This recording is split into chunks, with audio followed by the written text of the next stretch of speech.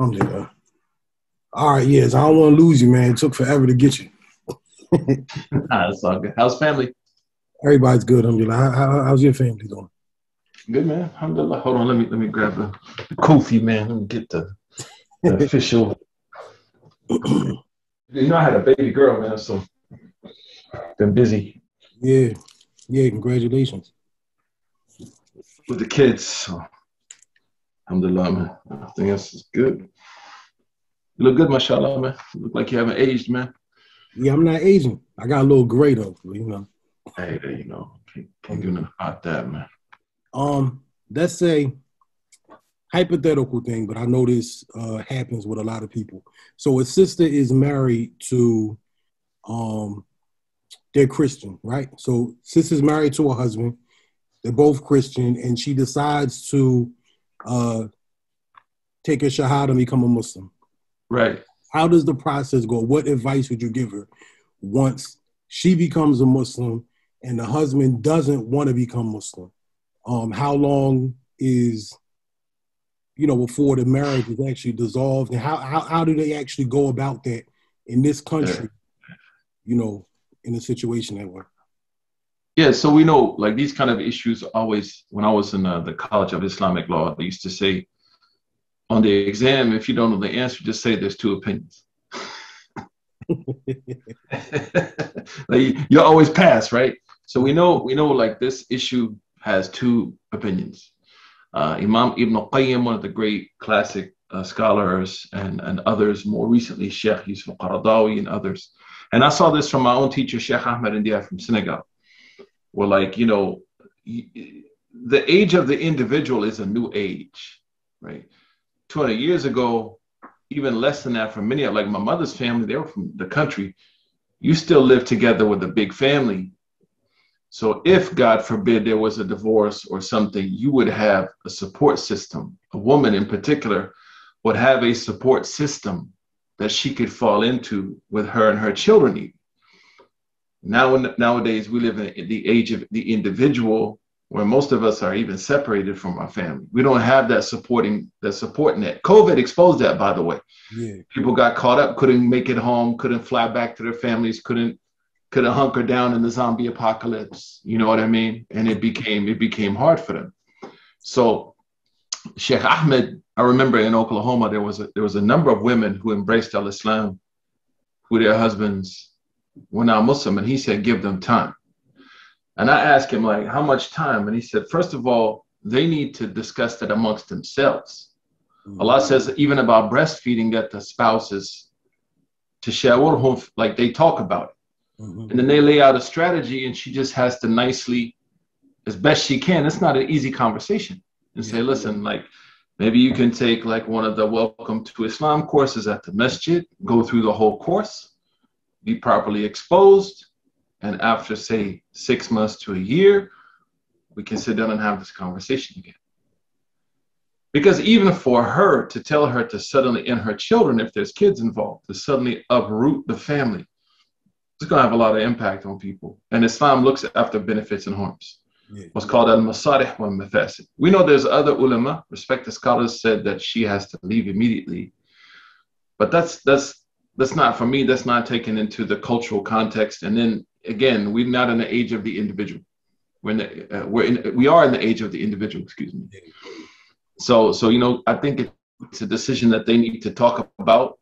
The community needs to support her, to help her not say run off with the run off and leave the guy, because alhamdulillah, if he embraces al-Islam, mashallah, man, then it's a win-win. Yeah, you know what I mean? So what if it's a case where the brother absolutely does not want to become a Muslim at all, and then now it's a hardship on her, and especially let's say the sister, she's new to the community, she don't really have community, you know what I mean? Like she doesn't, right. What kind of, because this happens a lot. I hear about this in a barbershop all the time, and right.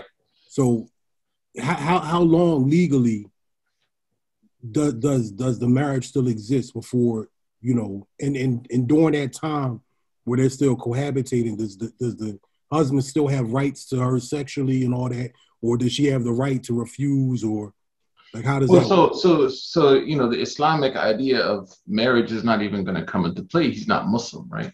Mm-hmm. But she has the right to say, there's no, you know, there's no physical relationship, man, you know, because of this reason, right? Mm-hmm.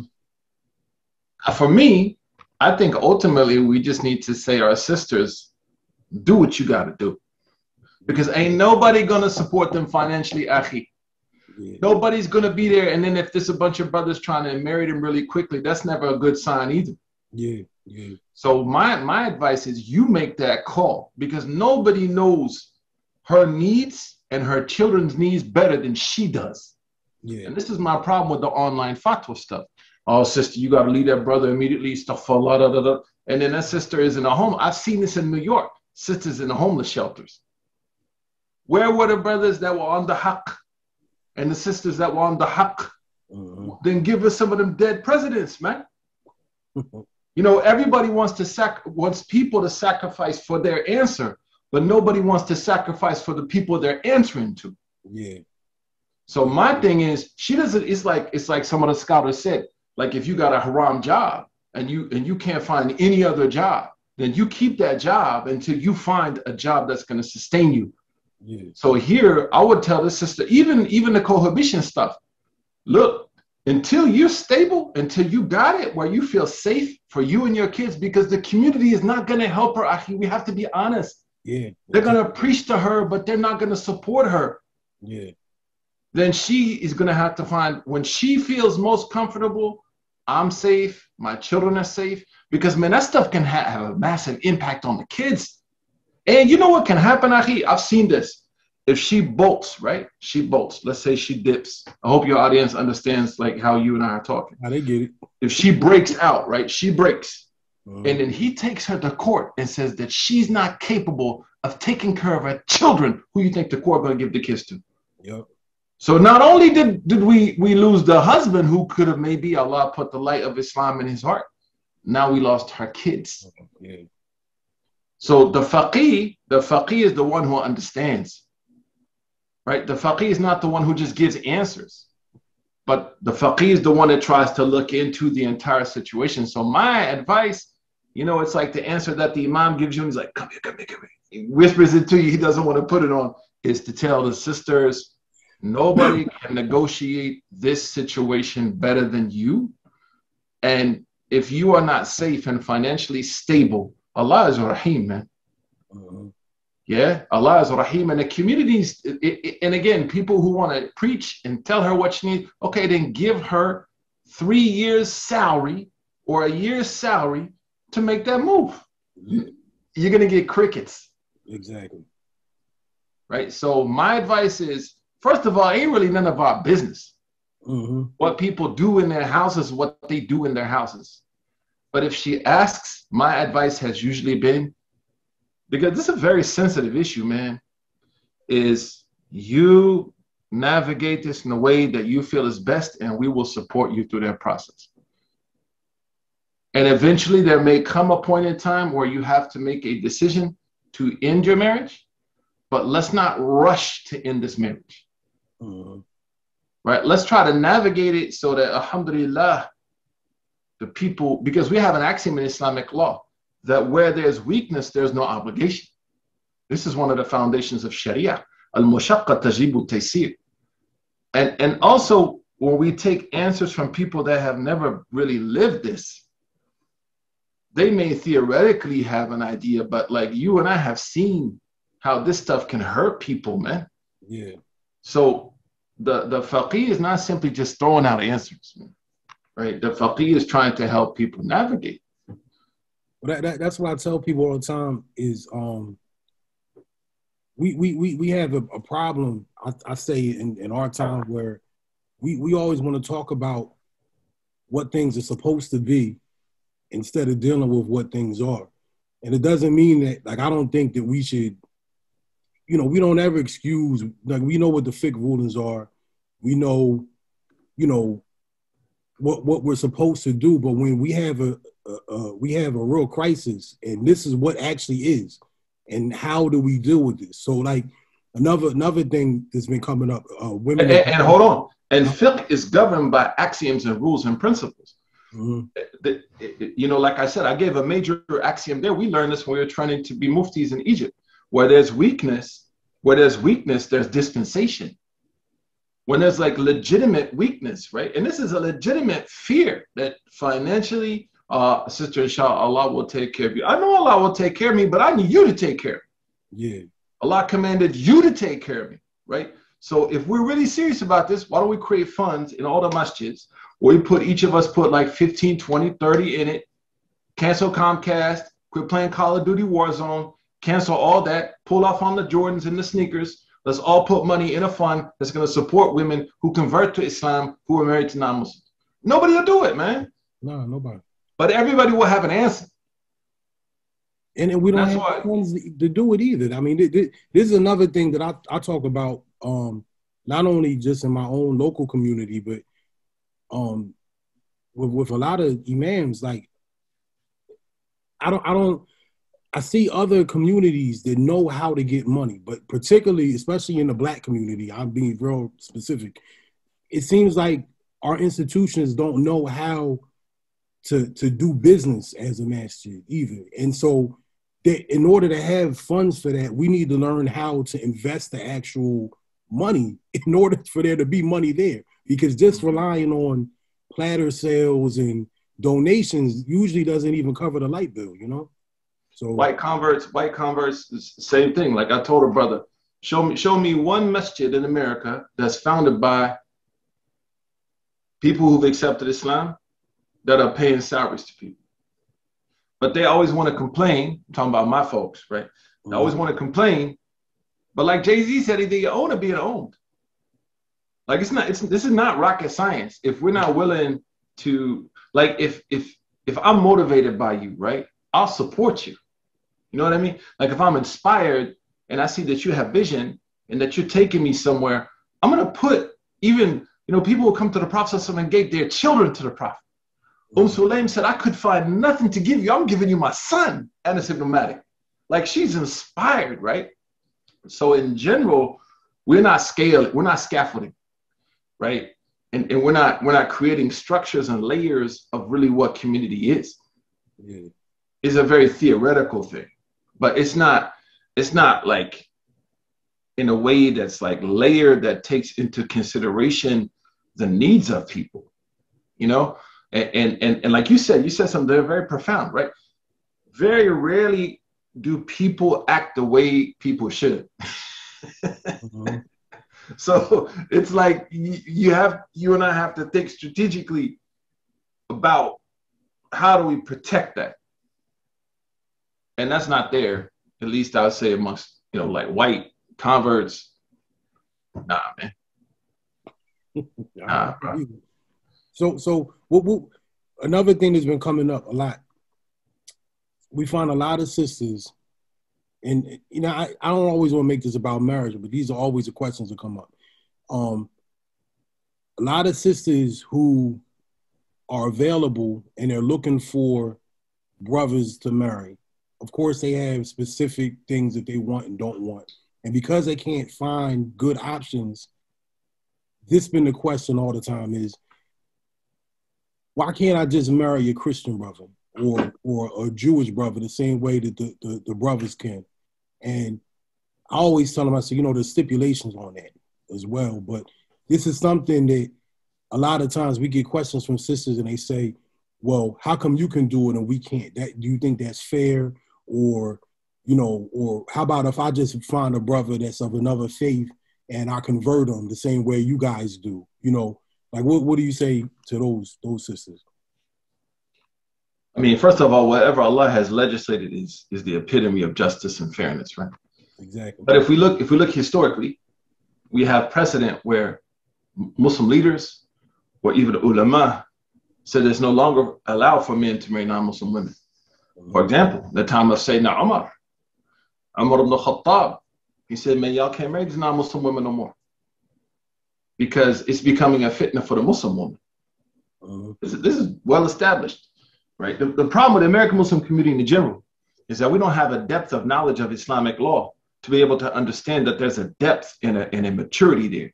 Yeah. So if I said that was my opinion, I guarantee someone, oh, that's bid'ah, brother. You're changing the religion. But if I said that was Omar and you just attacked Omar, now who's the one falling into bid'ah? Mm-hmm. Right? And that's one thing, the challenge I would say in the American Muslim community is like a culture of knowledge where we respect, even if we don't agree with one another, we're able to differ in a way that's like, you know, I don't necessarily vibe with you, Akhi, but I still love you, you know, alhamdulillah. Like Ali and Omar, they did not agree on a lot of things, but they still loved each other. So Sayyidina Umar, in his, as Ibn Qayyim mentions in A'lam, he suspended Muslim men marrying non-Muslim women because it was a trial for Muslim women. In India, in Fatwa al-Hindiya, I believe, the scholars there said that Muslim women can no longer marry Muslim women because they are losing their deen. In southern Italy, where the Muslims were there for 400 years or so, not in Spain, in Italy. And in Italy, the Muslims lost because of opulence, man, not because of pain. They were living a good, they were chilling. They chilled so hard they thawed out, like they lost their deen. And one of the reasons that they lost their deen was they were marrying non-Muslim women. In fact, it was a strategy for them to marry non-Muslim women so you would mix the family. So me personally, Akhi, I don't marry brothers to non-Muslim sisters for the most part. Mm-hmm. Because we, as you said, there is an abundance of Muslim women out there.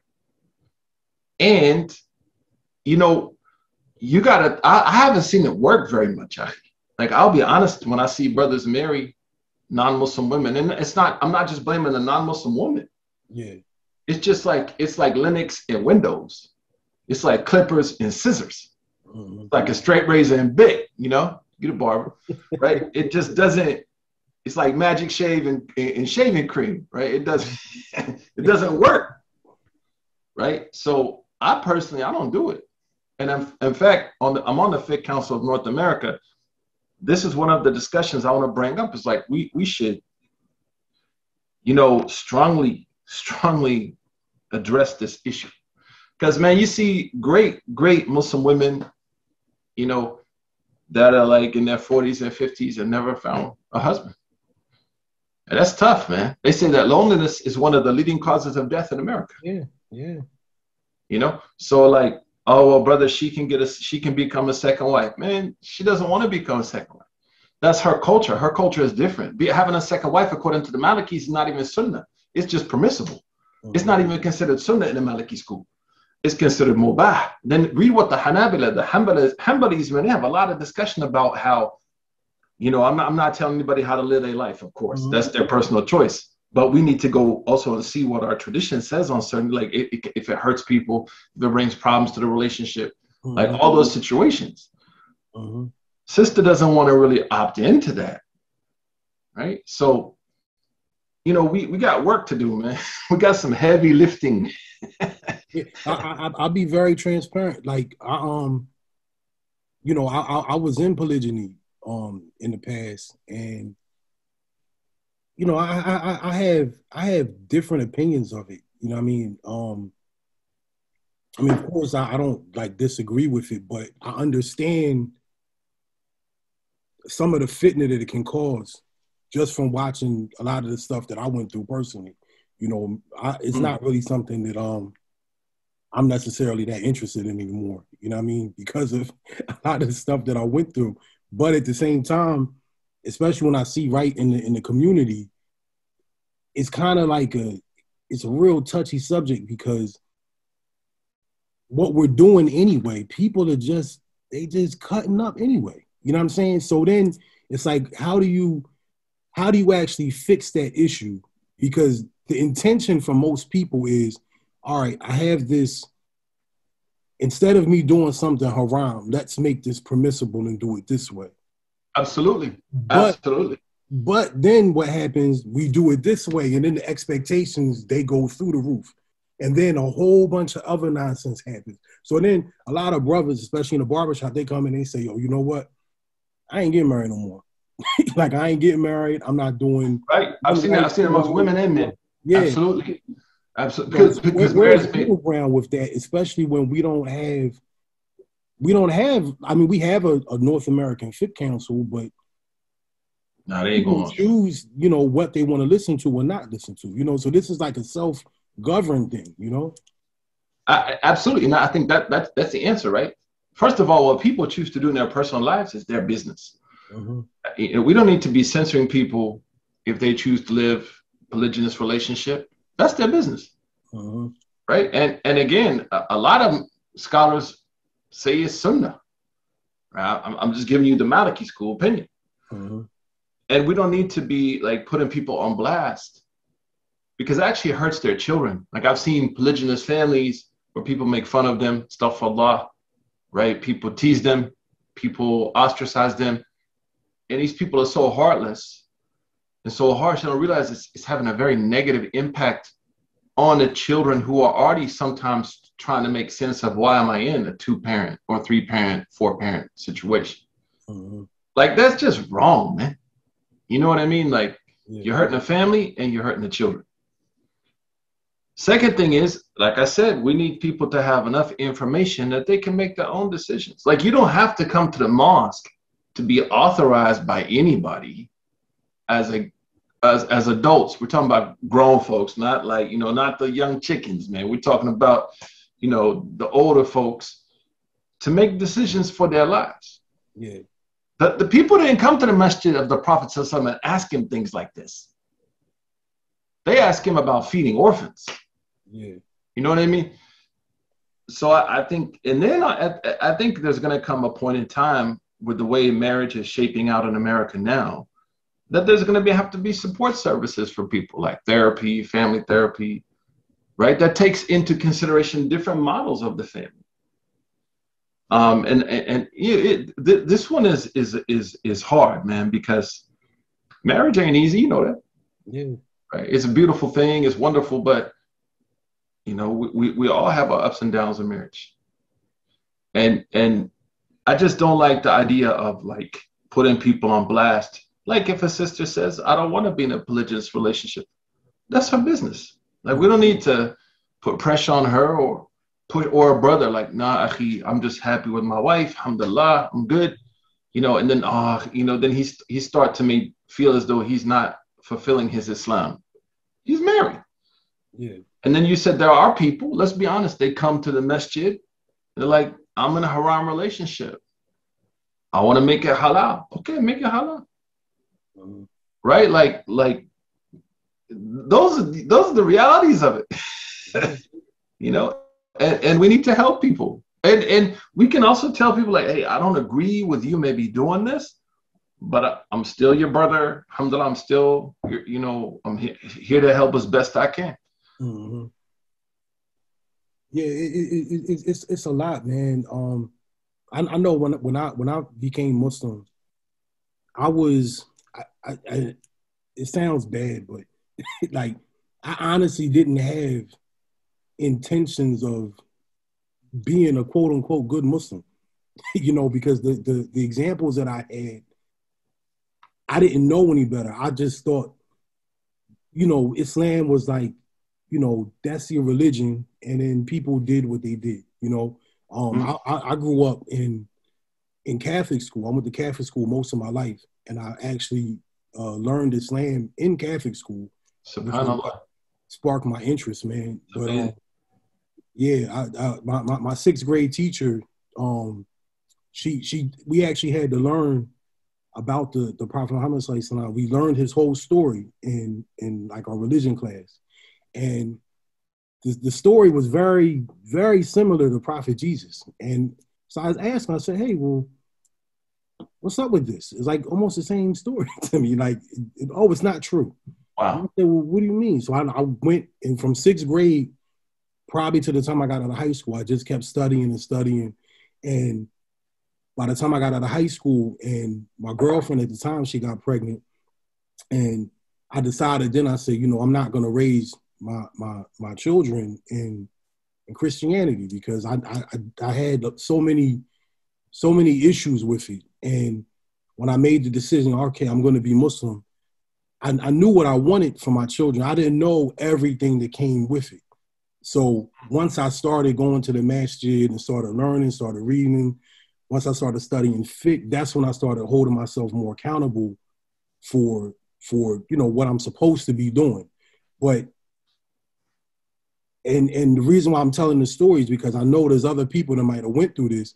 Is once you learn, and then now you got to hold yourself accountable when you're looking at the way the rest of the world is, and it's really hard to impose these laws on yourself without having some type of authority over you. Like, the way the Sharia is designed. One of the things that we asked, my partner and I, he's not here now, but when we do these conversations, we always ask, like, different people in the community, like, well, what if we were able to establish our own, like, not like a fiqh council, but like just amongst ourselves, kind of like how the Jewish community has in New York, where we had people appointed over us who we could take our marriage disputes to, or money disputes to, not like a full-blown court system, but someone who can actually just settle that. How hard would that be I know how hard it would be, but do you ever see that realistically, us being able to do that in our own communities? And it was there before, like with the nation, right? Let's be honest. Yeah. With the More Science Temple, with communities that we don't see as Orthodox Muslims, brought discipline to this. The church, man, a lot of the real powerful churches, they have like deacons and elders. And, I get it, the Cadillac with the boomerangs and stuff, but still, like they have people. And then within the community of Imam Jamil and even Imam Deputy Muhammad, right? There was a system. And I would say that different movements came into, especially like American Muslim communities, convert communities, that undermined that leadership. Yeah, definitely. And when it undermined it intellectually, right? Either like you're not Sufi enough, you're not Salafi enough, right? Both of those movements came in and respectfully, right, undermined inadvertently the leadership of those communities. And what that did is led to a massive decentralization, where now that system is gone, right? If you go to, like, for example, Imam Siraj in Brooklyn, that system is still there. Yeah. If you go to Imam Talib Rashid in Harlem, right, in the Masjid of Islamic Brotherhood, that system is there. Masjid Khalifa in Brooklyn, that system is there. Masjid, I think, Islam in Atlanta, that system is there, right? So inadvertently, sometimes in bringing back the knowledge, which is great, it's important. Bring back the knowledge, Akhi. Bring back the knowledge, Ukhti. But not to the point that it undermines the systems that protect the community, right? And that's, I think, I'm saying this to remind myself, as young guys, we came back a little bit too much juice, man. A little bit too much juice on the block, yeah. and may have inadvertently undone those things, right? So I think that it could happen, but I think first and foremost, American Muslims need to heal from the constant back and forth destructive hatred that they have for one another, man. And I'm talking about like us, man. You know what I mean? Like there's so much infighting and division that how can you heal? Like if you keep hitting the scab, it's just keep bleeding, right? Yeah. We know that people on this camp are not going to go to this side, and people on this side, they're not going to go to that. Okay, great. We got that established. Now, what are we going to build for our kids? Yeah. We don't even have a culture of Qur'an. Look at every other Muslim culture in the world. Right. When you and I were together in Mecca, right? Yeah. We would see people reading the Qur'an every morning, right? Yeah. And they had like a culture of Qur'an. We're still arguing about this imam was right, this imam is wrong, how long wear your pants on your ankles, and right? We've been arguing about this for 30 years. All the outward stuff. Yeah. All the outward stuff. Or do you have a sheikh? Are you in a tariqah? Did you make bay'ah? Look, man, I got 3 kids, Akhi. Mm-hmm. I'm scared. I'm really worried. Yeah. Right? As a white convert in a Muslim community, I'm worried. Right? Because the Muslim culture, right? That culture of learning Qur'an. We don't have it like other places embraced Islam and embraced it in such a way that they scaled a culture. Yeah. We don't have a culture. No, we don't have any culture. And that, yeah. And so people, and what I mean by culture is not like Hot 97 or whatever. You know what I'm saying? What I mean is like a certain, like you go to Malaysia every Thursday night, you can find people reading the Quran in the masjid. You go to Egypt, every morning, even the policemen, it's the weirdest thing I've ever seen in the world. God conducting traffic, man, reading the Quran. You know what I'm saying? I was like, one of the things that, and I remember me and Imam Amin, we talked about this before, where we have that in Christianity though, because you can have in America, doesn't matter what you were doing all week. This is how my family grew up. You can hit the club, you can been drinking, you can do everything you're doing all week long, but come Sunday, you go to the church and you pay your tithes, no matter what. And once we get that type of culture in Islam, you know, all right, we reading the Qur'an, we have a Qur'an school, we pay the sadaqah, we hit the zakat. Like that's what you mean by culture, right? Yeah, and that was there before. That was actually there. Yeah. And again, look at the community of in I can't speak on behalf of that community because they have their own leadership and great people. But if you look at the community of the Imam, Nabi Muhammad, right? They have a culture. Yeah. They had declared Muhammad schools, right? They had things that were growing. If we look at even the community of Imam Jamil, right? And even under the leadership of Imam Siraj 20, 30 years ago, nationwide, right? There was a culture that was created. With the Dar Islam movement, I became Muslim through a person from the Dar, right? They were out selling incense and oils. There was, so when I became Muslim, they gave me a bag of Somali rose, Egyptian musk, and Firdaus, and some blue love. I forgot what's called blue love or whatever, the incense. He's like, look, brother, you got to have a hustle, or you're going to fall into haram. What year was it? 92. So when I came in, there was a culture for like, you come into the community, now you have to do things that protect you from doing things that you used to do. Yeah. So there's a culture, right? One of my brothers said, that we converted together. He said, I went from selling dime bags to selling dime bags. You know what I mean? I was selling dime bags of weed. Now I'm selling dime bags of incense and oil, you know? He was like, I just put different stuff in the bag. It's like a beautiful thing for him. Yeah. But he was like, I'm still hustling, but now I'm hustling. Like now I learned to earn because I'm righteous, right? Now I moved on to like righteousness. If we're not careful, man, and some of this stuff was put into our community by overseas agents, we have to be real about it. And the CIA, and the Mossad, and Islamophobes. And we got played, man. Like we got played to the point, man, Allah guided you and me in this place to the deen. Like a brother told me, he went from the bar to the minbar. And like, that doesn't compel us to work together, the love of this light that Allah put on our hearts, to excuse some of the secondary issues that we may have. We could talk about it. We could talk about it in the alley. We don't talk about it on stage in front of the crowd. Mm-hmm.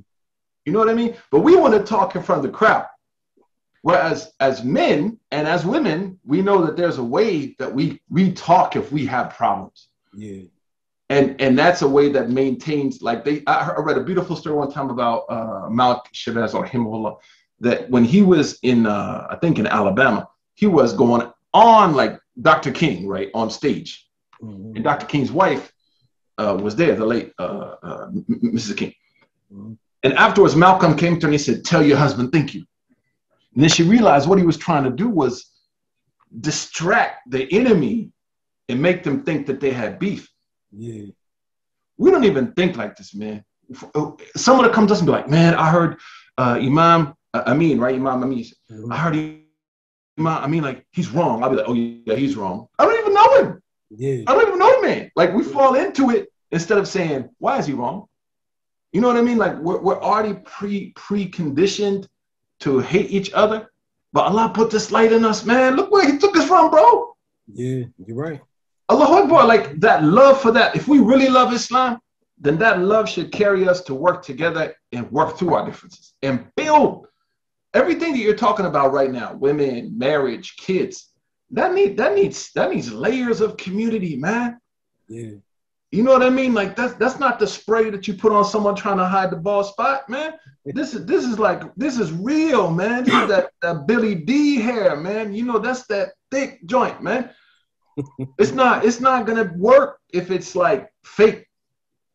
And that's why for many of us, and you can tell me this, some of our closest brothers are those we converted with. Like in Oklahoma, we were a group of bloods, Akhi. We all went to the same high school in different neighborhoods. And like 20 of us converted together. Some of them are in jail, some of them are dead, you know, because hey, the dunya don't play. Yeah. But to this day, if I need real advice, oh, I know where to go. You know where to go. Yeah. Because those brothers would die for me before I was Muslim and die for me and the same with me. Mm-hmm. Amongst Muslims in general, I don't know who I have a relationship like that with, man. Yeah. Because those brothers we knew when we converted, we were young, man. Like the brothers that I went from dime bags to dime bags, right? We knew that we needed each other to survive. Yeah. And that's why they say the prophet, was put in the desert as a child to teach him you need each other to survive. Yeah. And I'm guilty of that. I learned the hard way because when I first came into Islam, I was all happy and exuberant. And then somewhere in the middle, we got into the Salafi wars. And once I learned fiqh, I was so happy to learn Maliki fiqh, learn Aqidah, Ash'ari Creed. And then I spent me and my friends, we look back maybe 5 years just arguing and debating Salafis. And then when I look back on it, you know, it didn't really do much. You know what I mean? I fought to defend the creed, but when I look, we still got the same problem. You know what I mean? And I still have to exist with these brothers and these sisters. And so now my approach is a lot different. So now even with doing these videos and stuff, you know, people come on and, you know, I might direct something. I might answer something directly if I have to, but most of the times I let this stuff go because in a community, we got to learn how to coexist, you know? And once I look, I'm like, I didn't learn Islam in order to divide from people. You know what I mean? Even I might not agree, you know, I have to be understanding that, you know, you might not have learned what I learned. You know what I mean? And I might not have learned what you learned. So with time, things changes, you know? And, you know, one time I was in Azhar, man, in Egypt, and there was this big, you know, Sufi Shaykh. He's an Ash'ari. He's like a Don, the Ash'ari, you know, school. Mm-hmm. And so he saw me, you know, he had the suit on. You know, the Egyptians, man, the suit, man, he's looking smooth. Man, he had the Duke cut back in the days. And he said to me, like, hey, man, he said, yeah, tell me about what's going on in America. Mm-hmm. What are y'all building? Antum mada asastum? What y'all build over there? I said, no, Sheikh, we're still trying to find what's right. He said, what? I said, yeah, you know, we got Jamaat al-Salafiyya, alhamdulillah, got the Jamaat al-Ash'a'ira. He said, we exported that fitna to you. Wow. That's what you took from us? He said, we akhadna minkum Baywatch. He said, we took from you Baywatch.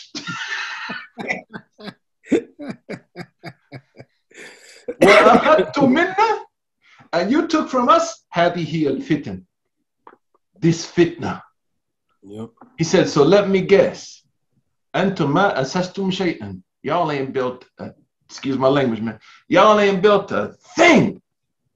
I said, yep, Shaykh. He said, la hawla wa la quwwata illa billah. He said, man, Allah blessed you brothers with Islam in the wild animal kingdom of the West, man. Yeah.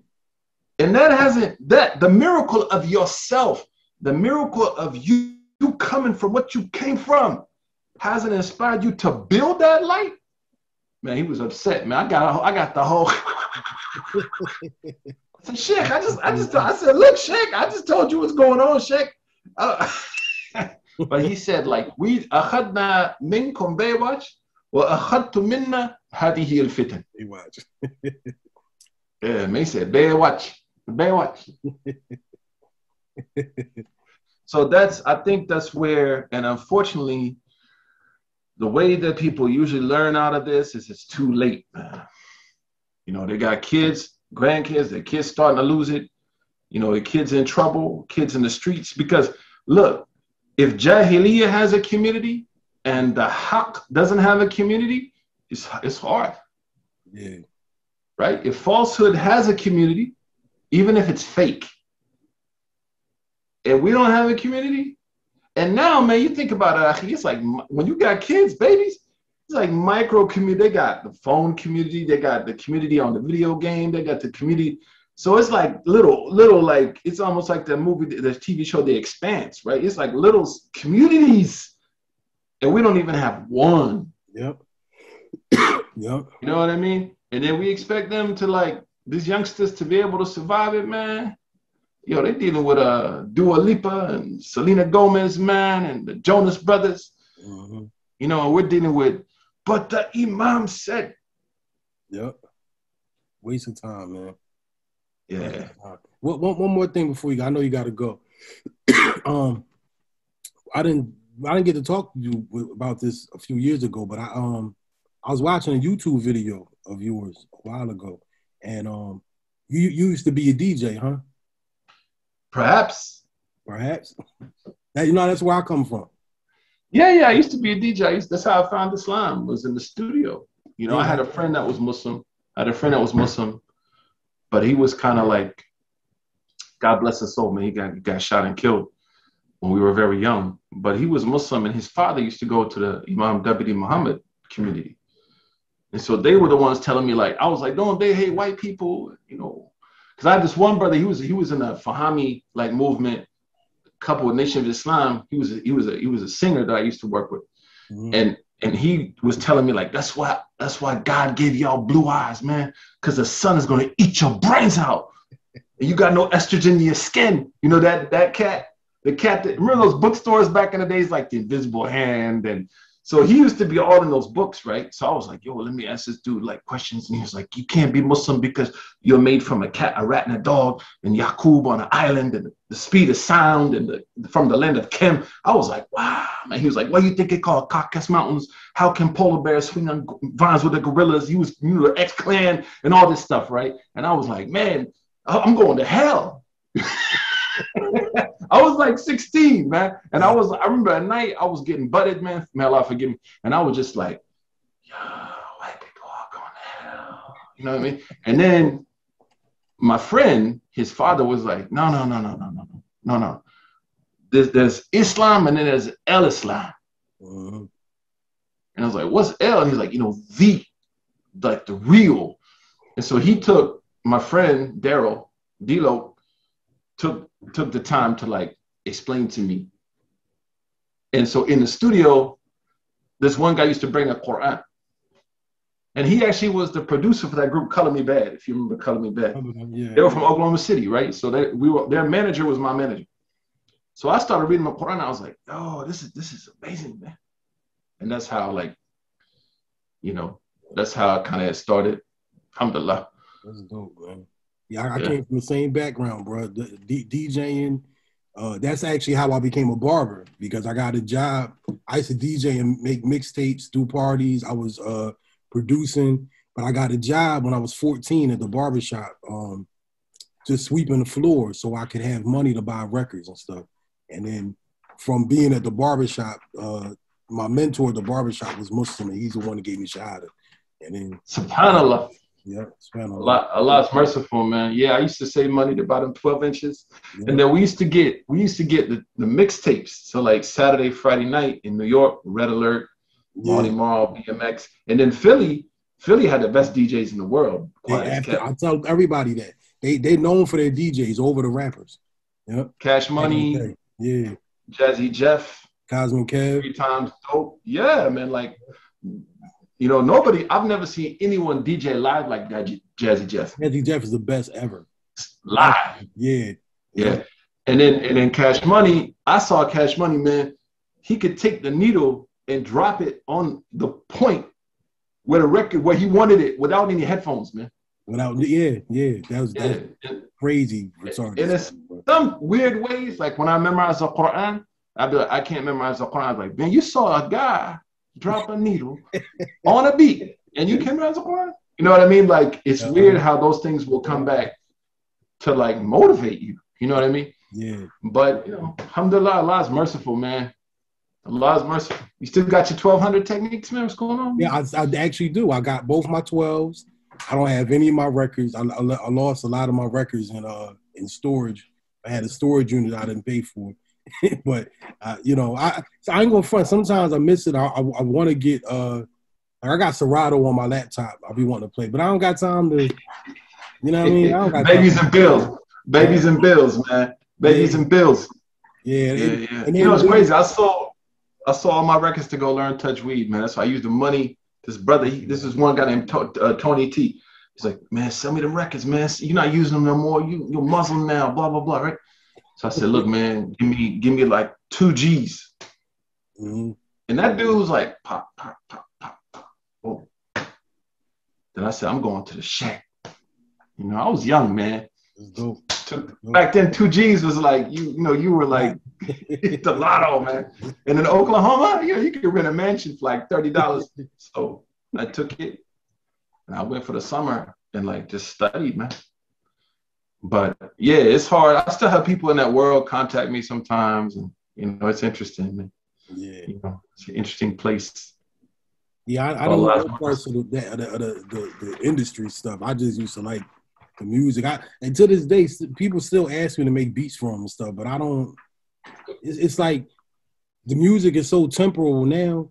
It's like you'll hear a new song and you're done with it within 2 or 3 listens. 3 minutes and 30 seconds. Yeah, I'm not 3 minutes and 30 seconds. Making no beat for that. Like, you know what I mean? I like, if I was gonna make some beats, I wanted to live on. Like, you know, when you listen to DJ Premier or RZA, it's like, oh man, I know his, like, now they don't listen to the music long enough. So it's not even worth it to me, you know? You know, you have someone like Pete Rock, right, who will have like 30 or 40 samples that are like layered, right?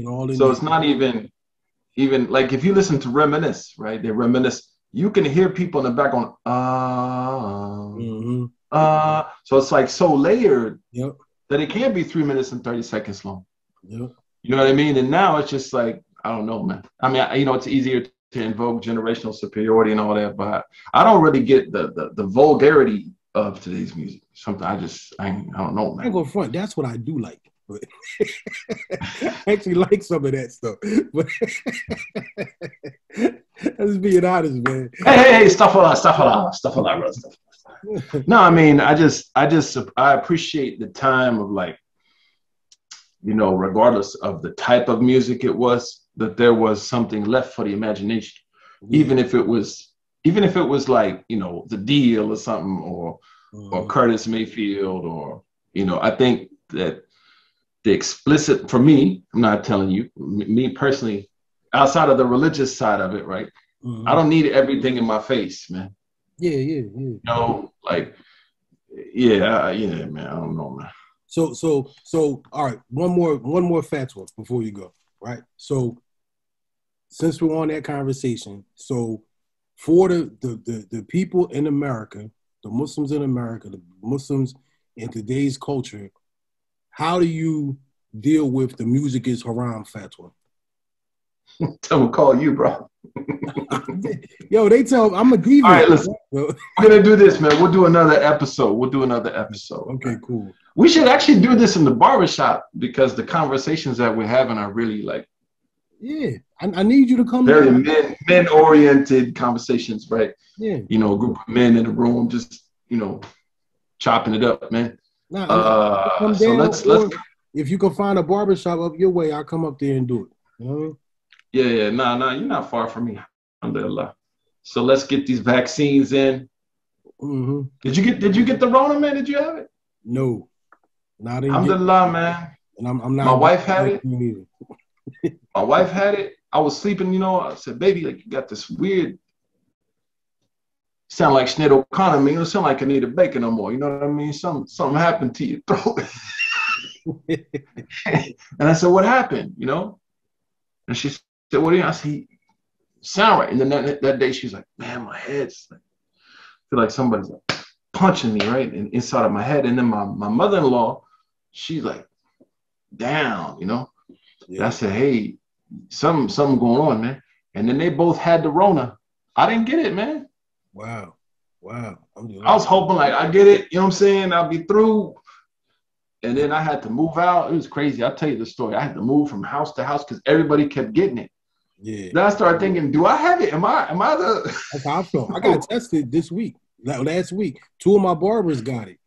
And but they got it outside of the barbershop. Of course, they spread this rumor all around town that the barbershop got a big outbreak and stuff. But I got tested. I didn't have it. But what I'm hoping for is that they said once 70% of the population gets it, then the rest of us are cool. So I hope all of y'all get it because I don't want the vaccine. Thanks a lot, man. Appreciate that, bro. Appreciate you. But I'm gonna come back. We're gonna do another one. We'll do a live and direct. We'll talk about music. Inshallah. Appreciate you, brother. Jazakallah khair, man. Appreciate you. Love you, man. All right, man. Love Keep you. sending you du'as. Give salam to the family and salam to everybody out there, you know. Absolutely. And keep this in your du'as. Absolutely. Me too, man. Thank you. Jazakallah khair. Assalamu alaikum. Salam.